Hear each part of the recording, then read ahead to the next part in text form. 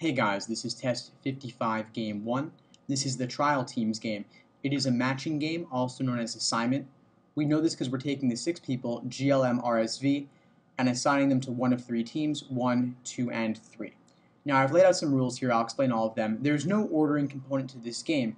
Although the teams are numbered 1, 2, 3, none of them is going before or after something else. So for this reason, we're not really concerned about that.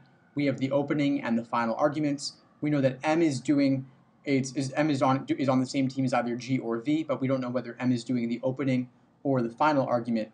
So I've created 2 different renditions of the rule, one where M's on top, one where M's on bottom. They tell us that L does the opening and that one of GR does the final, but not both. Therefore, one does the final, one does an opening.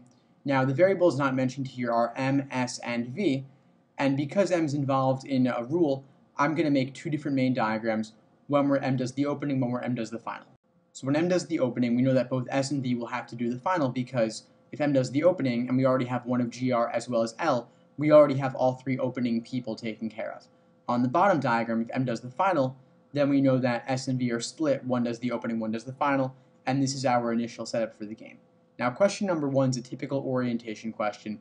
We're just going to take one rule at a time and apply that rule to all 5 choices, looking for violations.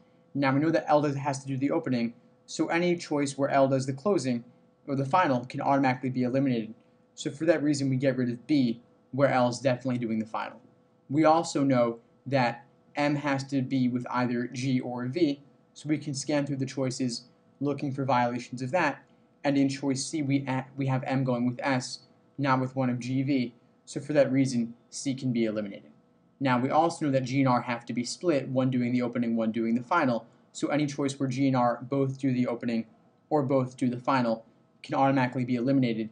And we see that in choice A, we have G and R both doing final arguments, neither does an opening. So for that reason, A can be eliminated. Same goes for E, where we see both G and R doing the opening, and exactly one has to do the closing, leaving D by elimination for number 1. Next, number 2, if G's on the same team as M, and if G is doing the final argument for the team. So this is a very roundabout way of telling us that M has to do the final, so for that reason the top diagram is irrelevant, the bottom one's what we're going to use. G and M are both doing the final, which means that R has to do the opening. Now they're asking us what could be true. L and V on the same team, that could work, but we couldn't have V doing the opening because L always does the opening, therefore A is eliminated.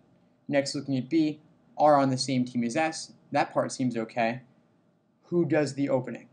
Well, if R is already doing the opening, so if R is on the same team as S, we'd have to have S doing the final. For that reason, B is eliminated. Next, looking at C, R and S on the same team, that works perfectly fine, and S does the final. That's the only way R and S could be together due to the fact that R has to do the opening. Therefore, C is our answer for 2. Next, number 3, general could be true question. We'll just run through the choices here. Could G do a final argument and be on the same team as R? Well, that might seem okay in either diagram, but let's flesh it out and see what happens. If G was doing a final and it was paired with R, that means that G would be on bottom, R would be on top. Again, G on bottom, R on top. Nothing seems wrong with that. They could be vertically together with G on bottom, R on top. No problems. Therefore, A is our answer to number 3. I will look at the rest of the choices, though. G doing a final argument and on the same team as V, that would never work due to the fact that M always has to be with one of G or V. So for that reason, B is eliminated. Next, looking at C, G does an opening on the same team as L. No, L always does an opening no matter what. So if G and L were together, L would have to do the opening and G would have to do the final, so C is gone for that reason. Next, looking at D, L doing an opening on the same team as M. M is always with one of G or V, never with L. For that reason, D is gone. Then looking at E, M doing an opening on the same team as S. Again, M's always with one of G or V, never S, so E's gone as well, leaving A. Next, number 4, if R and V were on the same team. So if R and V were on the same team, then therefore we'd have to have G and M together. So I'll flesh that out in both diagrams. They never really make an issue of 1, 2, 3. Those seem to be interchangeable here, so I'll just throw things down on both of these diagrams. So R and V together, on the top diagram, that means that V is on bottom and R is on top. In this diagram, it doesn't really seem to matter. We could have R or V and then V or R interchangeable. But of course, if we get rid of V and we get rid of R, that means that we have to have M and G together, so I'll put M and G together here, leaving L and S together on the top diagram. On the next one, we've taken care of V, and we've taken care of R, so therefore we just have left L, M, G, S. We don't really know which way S is going or which way G is going. We do need M to be with either G or V though, since M is not with V, it must be with G, so M's on bottom, leaving G on top. I'll cross off those guys. Now we have only L and S remaining. L is always on top, therefore S will have to be on bottom. So everything got pretty fleshed out here. They're asking us, for how many students do we know which level they're on? Well, L is always on top, so that's out of the running. We know S is always on bottom, so that's out of the running. M could go either way, so I'm just going to cross those guys off. We have G on top or on bottom in either one. V and R interchangeable as well. Therefore, L and S are the only two people that we know where they go. We know L does opening, S does closing. Therefore, 2 is our answer for number 4. Next, number 5, if L and R were on the same team, so right away we know this means that R is going to do the final and G is going to do the opening on either diagram, really. We don't know which one we're using yet, but this is how it plays out so far. So they're asking us what must be true.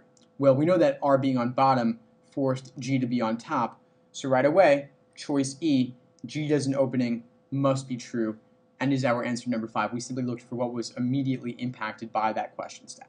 Next, number 6, if S does an opening, so right away the top diagram is irrelevant due to the fact that in that diagram S always does final.